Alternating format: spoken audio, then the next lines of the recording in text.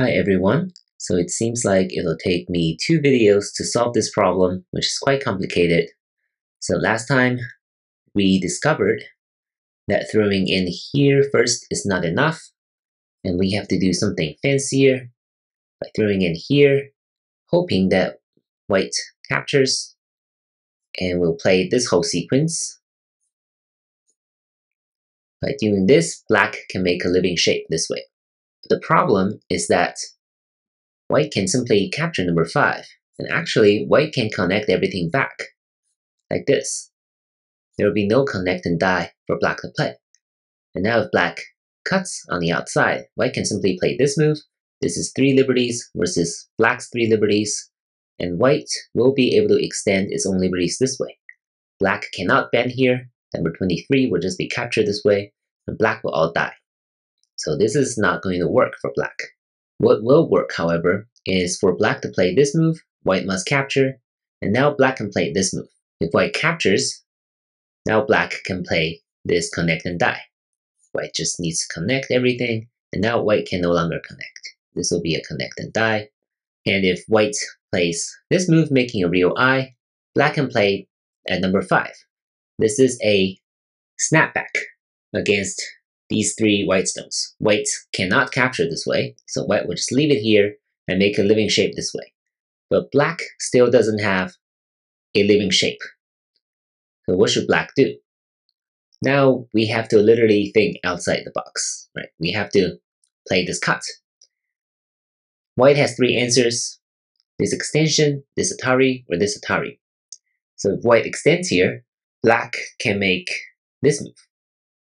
It'll be something like this, right? If white plays here, you can Atari, and now you have escaped, right? This is good for black. But of course, white will want to crawl here on the second line, making it harder for black. And for the purpose of this problem, if black really wants to escape, it can't, right? You can play this double honey here on the second line, and Atari twice on the first line. And black should be able to make a real eye here, I believe. Can white play this move? Black can probably cut off number 20. So once white extends here, black will be able to live this way. If white Ataris from this side, black can extend, white jumps out. Now it seems like black can play this move. If white plays this, then black will be able to escape this way, right? Throwing in here doesn't work. This is a snapback, so black needs to be careful. But black can capture this way, and number 18 cannot be connected. So black can succeed after number 17. If number 12 is here, then it seems like black can play this move. If white plays on the right side, black can escape this way. If white plays here, then this will be something like this. The point is that eventually black will be able to play a ladder against these 3 white stones here. So black can succeed with number 11 and 13. Similarly, if white Atari is here, black can still play this move. White can't do this. This would be very similar to one of the previous patterns. White plays here.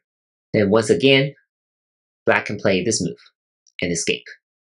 White plays here. No, actually, this is an Atari on black. Black can capture here, right? If white plays on the outside, then arguably black can escape here.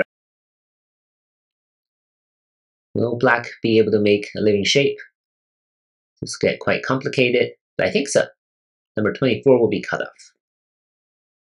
Because number 27 is Sente, black has this Atari, and the cut at number 31. So this gets really complicated, but I think there's a way for black to escape. So this problem really is way harder than I imagined, and I hope this solves it. After number 7, of course, the variations could get more complicated, so feel free to try some of the variations on your own, and please let me know if you have more questions. Thank you for your patience, and I'll see you in the next problem.